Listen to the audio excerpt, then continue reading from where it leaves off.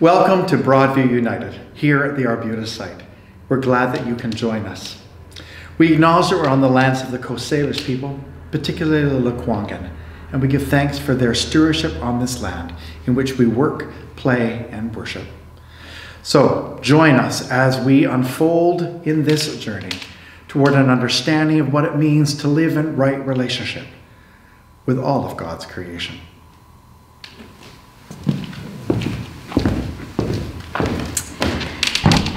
We light this candle today remembering the Spirit that blows in our midst, remembering the person of Jesus who is always with us, remembering how he walked with all peoples, how he was an ally and an agitator, and he calls us to do the same. Thanks be to God. Amen. Our reading for the month of June comes from the book of Acts, and we're reading from chapter 16, from verses 16 all the way through to 34. This is the story of Paul and Silas as they are making the journey together. One day, as we were going to the place of prayer, we met a slave girl who had a spirit of divination and brought her owners a great deal of money by fortune telling. While she followed Paul and us, she would cry out, "These men are slaves of the Most High God, who proclaim to you a way of salvation." She kept doing this for many days. But Paul, very much annoyed, turned and said to the spirit, "I order you, in the name of Jesus Christ, to come out of her." And it came out of her that very hour.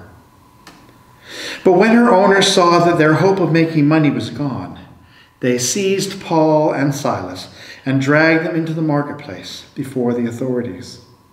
When they had brought them before the magistrates, they said, "These men are disturbing our city.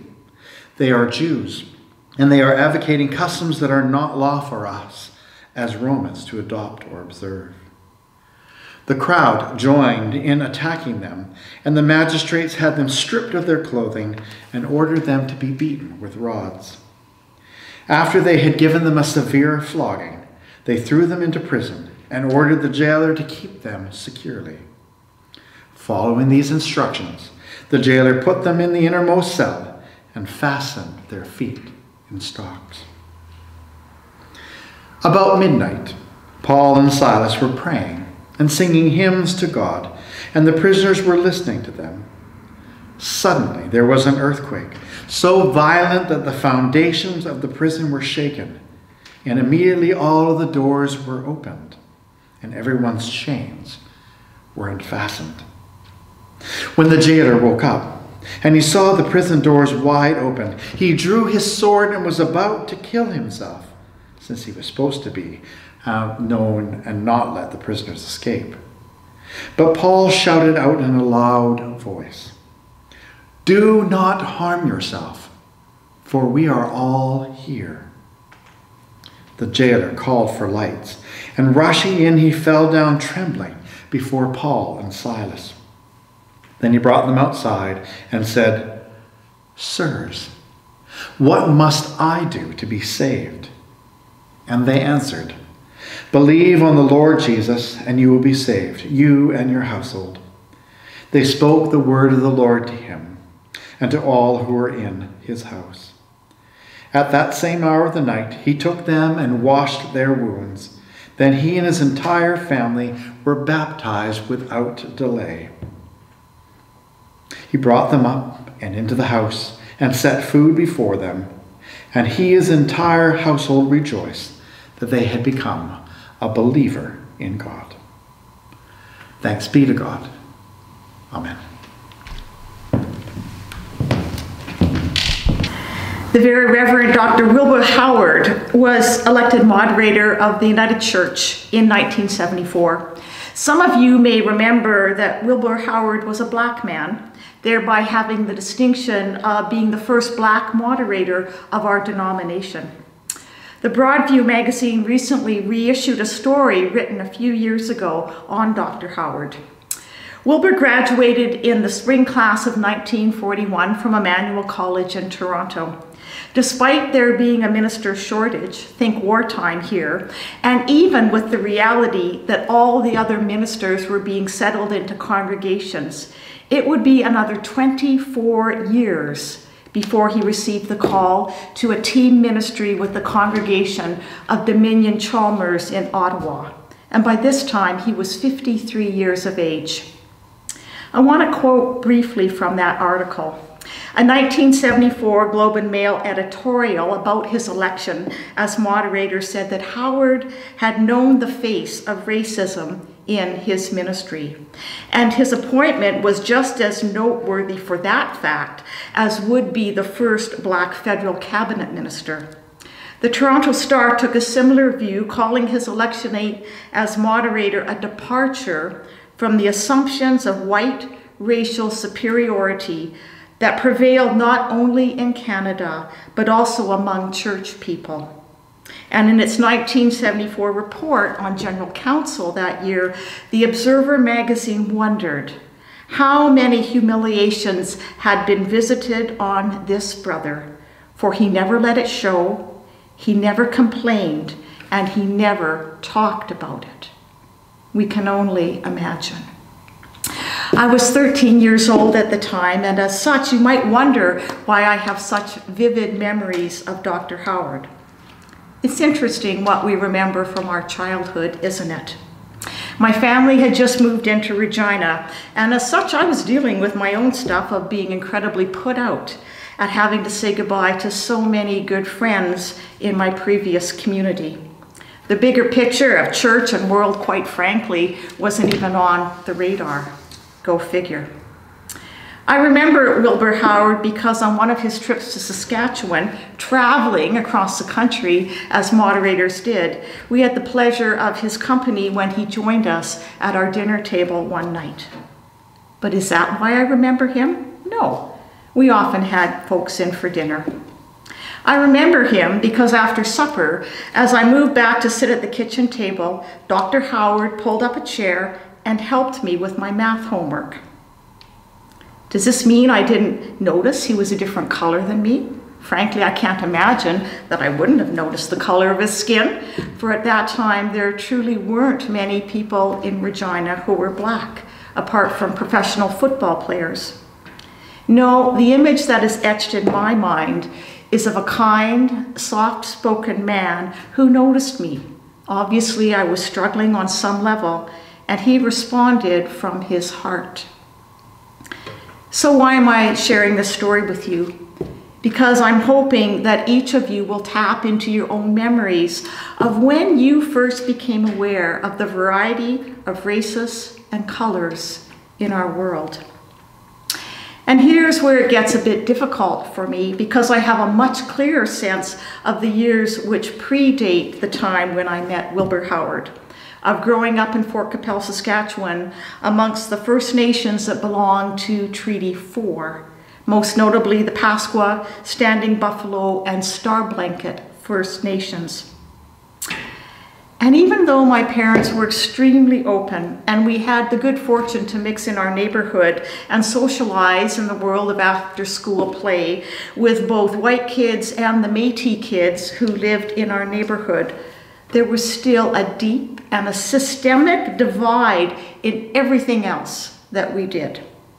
I was bused into school to Labret for grades 5 and 6. And lo and behold, in that same tiny village of Labret, there was also an Indian residential school, which stood a mere 2 blocks away from the small public school I attended. And never once in those 2 years did the two worlds meet each other. No shared school experiences, no joint phys ed or music programs or learning or culture or simply play. And looking back, I realized that not only what a huge missed opportunity this was for me when I was growing up as a white kid, I was all the poorer and yes, more privileged at the same time. More grievous, though, is that during these formative years before I reached the age of 12, like a sponge, I had somehow taken in this false and despicable racist notion that my white skin made me just a little bit better. And it's sad. We remember back to the hierarchy of which Mark spoke last week, which exists to this day.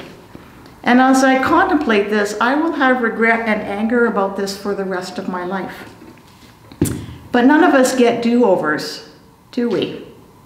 Wilbur Howard certainly did not get to reclaim those lost years of ministry, 24, unlike his white classmates who just sallied forth to serve God post-graduation. And we could spend a lot of time unpacking the community of Africville in Nova Scotia, just outside of Halifax. And so despite the fact that in the late 1700s and early 1800s, hundreds of Black people, most and of many who had been slaves post-revolution, had come up to Halifax and Nova Scotia with the promise of land. And so they had settled in a community of Africville. And then in the 1960s, I believe, that community was dismantled. They were shuttled off. Some of them got money for their homes. Many did not if they couldn't prove that they had the papers. And so yet again, no choice there, no do-over for the folks of Africville. No do-over for thousands of Black and Indigenous and people of color for the racism, the hate, the discrimination, the thousands of microaggressions, the physical, the mental, the sexual, the emotional, and spiritual abuse. So many forces and powers and principalities that have robbed so many deaths of folks. And so this is our context today. So we return to our text that Mark just read, this extraordinary story from Acts, which sees Paul and Silas picking up from Troas and sailing further north in the Aegean Sea. They had landed in the city of Philippi in the district of Macedonia, and roughly speaking, this is the area of Greece today. So they're en route to a place of prayer, and they are followed by a slave girl who brought them quite a bit of money through a form of fortune telling. She persisted loudly, and Paul was frankly quite annoyed, but something in this encounter led to a freedom of sorts for the slave girl. We don't know how it happened, but in that one instance, one person is liberated, and then something else has to happen because economic systems have been shattered. It kind of makes me wonder, would Paul and Silas have been thrown in prison if they hadn't participated in the liberation of another, i.e., the one who is not free, who is female, who is cast as having something akin to an evil spirit? How often does the freeing of one lead to the clamping down or the oppression of another person, a group, or a race? When and where and how does it ever stop or change? As Mark spoke of last week, the focus shifts from the bottom of hierarchy up to the next level.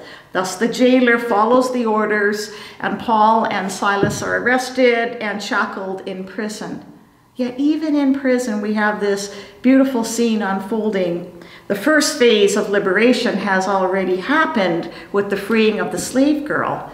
And so Paul and Silas pray and sing their hearts out, which leads to a metaphorical earthquake, which results in a massive freeing of many prisoners.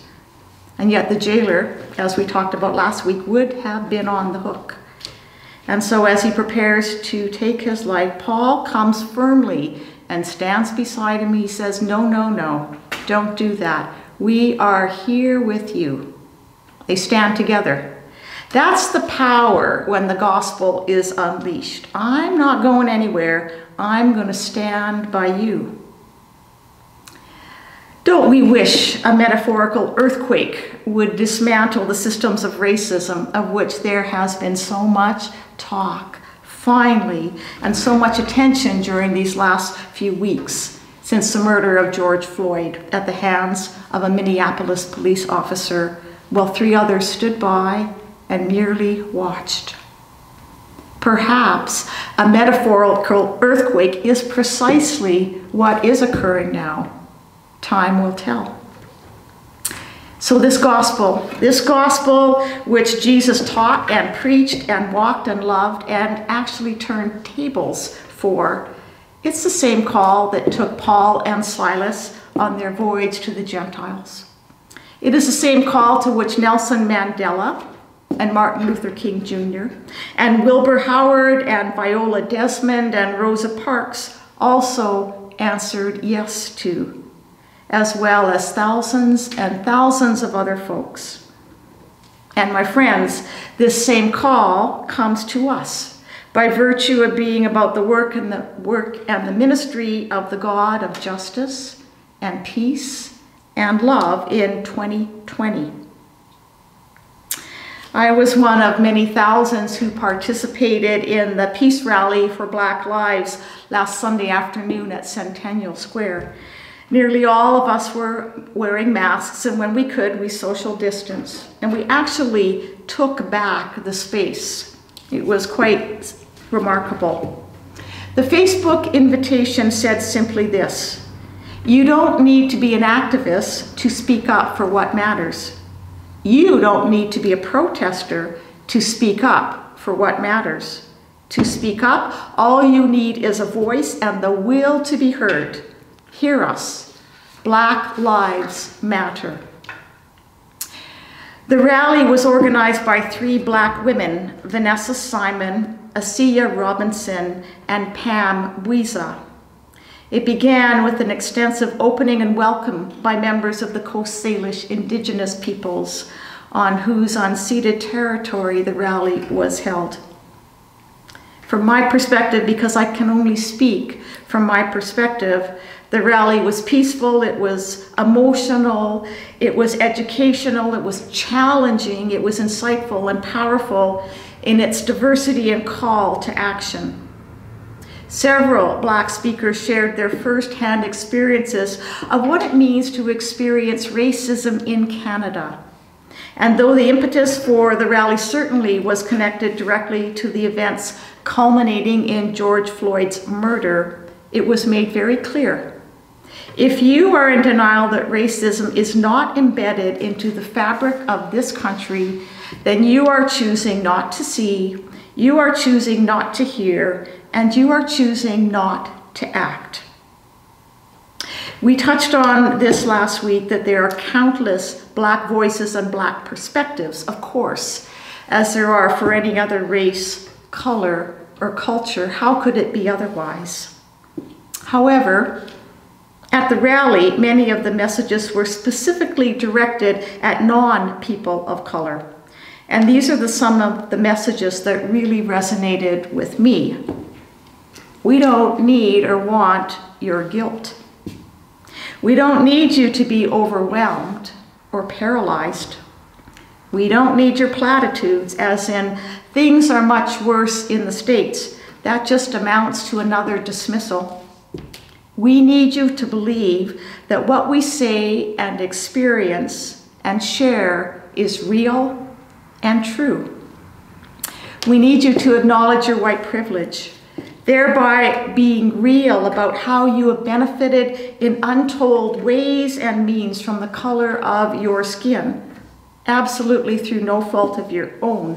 But this has resulted in a place and means of personal and systemic privilege and opportunity. We're not asking you to feel bad about the color of your skin, but to recognize the truth for what it is. Do not counter with all lives matter. Black lives are in crisis and have been for so long. Until Black lives matter, we simply ain't there. Being colorblind is not the goal here. One person said, "My black skin is beautiful just as my sister's brown skin is beautiful." One of the speakers says, "We don't need allies, we need agitators." And let me tell you, at that moment I saw Jesus, black, beautiful, speaking truth to power with unrestrained passion and incredible reservoirs of love. Interspersed amongst all the speakers were several calls to action And I think it was when they could notice that the crowd was drifting a little bit into maybe being a little too comfortable or complacent. Each call to action came to us that each and every one of us would call out racism whenever we are in a direct place to do so. And I had an opportunity Tuesday when I was visiting my dentist, despite the fact that I could only answer one sentence at a time because she was digging around there. This is where the rally ends and the work begins, with each one of us again and again and again. The continued call to be about the hard work and ministry of eradicating racism asks very tough questions from us. We will and should be uncomfortable. And equally, it demands some honest and unequivocal exploring and wrestling as we continue to grapple and find new paths into justice, commitment, and action. So this day, whether you lean towards being an ally or an agitator, or as we will continue to say at Broadview United, or if you fall somewhere in between, may we never grow weary of standing by those who are most in need, speaking truth to power, for surely someone has already stood by us. Amen and amen. I shared with you last week the indictment from one of our regional staff members. Pray, preach, and protest. You've heard some powerful words this day from Margaret around the preaching and the protesting. Now is our time to also pray. Each of us have been touched and felt heavy. As I was paging through my Facebook feed today, I saw some folks saying, I have to turn off the news just for self-care. And we can feel inundated. But prayer can help us reground ourselves without having to exclude ourselves from the world. So would you join me in prayer? O Holy One, you have created all human beings in your image and likeness. You have stamped each person with unique specialness, and all persons bear your image. Through that image, you call us to reflect your goodness, your justice, and love to all the world. Remind us that when we speak out for justice, mercy, and compassion, we are displaying the attributes we find in you, and that we are your voice in the world. We offer this day our whole selves to the fight for human dignity and act as an affront to racism. We pledge to look inside ourselves for the places that systemic racism have taken root, and to shed light upon our privilege and our pride. Renew in us the desire to learn and to grow, that we might be a reflection of the diverse beauty that is you, revealed in each one of us. In the world where we have in the past enslaved and dehumanized others, may we treat each person with dignity and respect. In a world where profit is valued more than human life, may we proclaim the priceless worth of each person.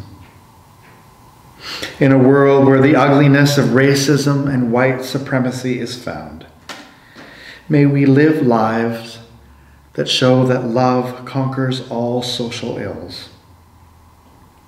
May we move in this world in peace, being people of good courage, holding fast to that which is good, render to no one evil for evil, strengthen the faint-hearted, support the weak, help the afflicted, and honor everyone. May we stand by each other with grace, love, and fortitude through the challenges ahead of us as we work together to bend the arc of history toward justice. May it be so in our lifetime, and in the lives of those generations that will come after us. Amen.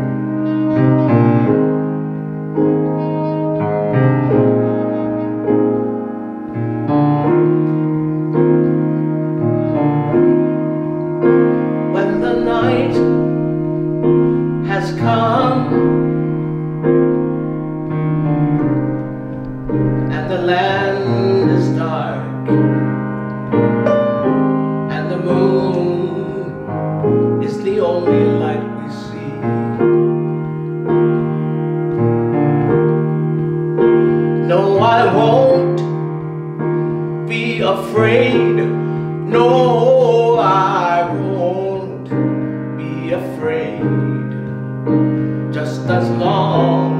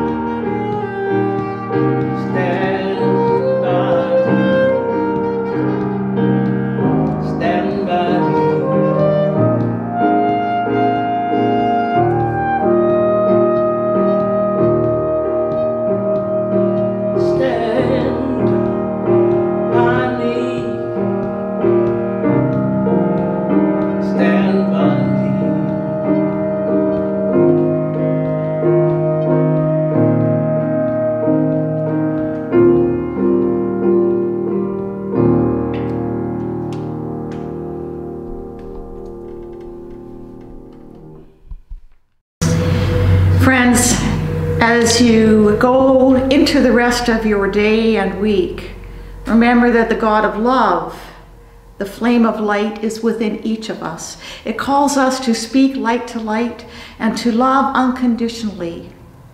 May we listen to the lives of our Black brothers and sisters, their call to actions, especially when we get most uncomfortable.